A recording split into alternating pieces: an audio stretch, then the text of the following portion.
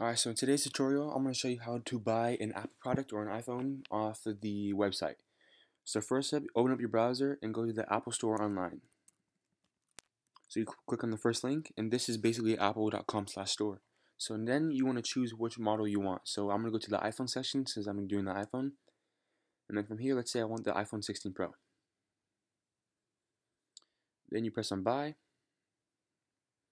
and then you click out all the options. So let's say I want the Pro Max, I want black titanium, I want 1 TB. And you can select the trade-in if you want. You can get credit towards the new phone. I'll select no trade-in. I'll press buy. You can choose which carrier you want. Just choose connect to carrier later. Let's say I want Apple Care Plus, 2 years of coverage, and then from here you press add to bag. Then from here you can choose different cases you want or other wallets. Let's say I want these, this.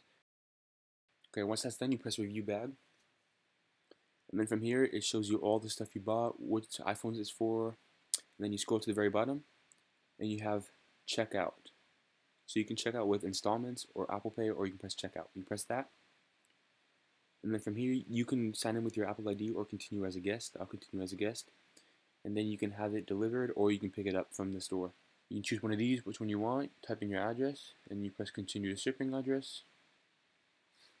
And then you would enter all your card information, and then once you're done with that, you press purchase, and then your delivery will be there in 2 to 3 business days, or depending on what service you chose.